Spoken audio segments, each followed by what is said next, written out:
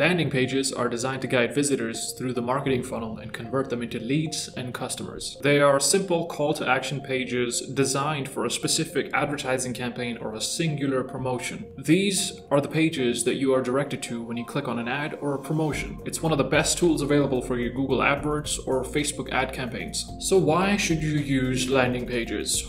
Well, overall, they've got a conversion rate of 1 to 3%. According to HubSpot, companies that use at least 10 to 15 landing pages, as opposed to less than 10, usually see a 55% increase in sales leads. So we can safely assume a direct correlation between the number of landing pages and the number of conversion opportunities created. You also give your website an SEO boost when you create a landing page, because every landing page you create is an opportunity for you to show up in search engines for a target keyword. A landing page is best utilized later in the sales funnel when a customer is moving towards the decision to buy.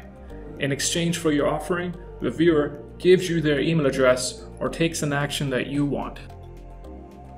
Landing pages are also easy to share on social media, so if you feel 140 characters might not be enough to tell people about your product, you can use a dedicated landing page link to show them exactly what's in store.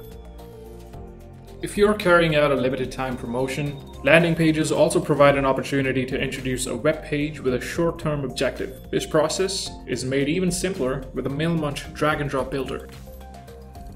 So where do you draw the line between intrusion and conversion for most opt-in forms? You can have a highly converting form which is intrusive, or you can have a comforting, non-intrusive form, but it may not convert too many visitors. And how do pop-ups compare against landing pages? The numbers state that pop-ups convert more than landing pages, but are often seen as intrusive, whereas landing pages are user-friendly, built for a specific CTA, and are mostly non-intrusive because the visitor chose to be directed to the page. In general, it's good practice to use pop-ups earlier in your sales funnel and landing pages in the latter stages. So there you have it. 2 extremely powerful tools at the ready to bring in heaps of new leads and achieving our goal here, which is supercharging your lead generation and giving your website a big boost of potential sales.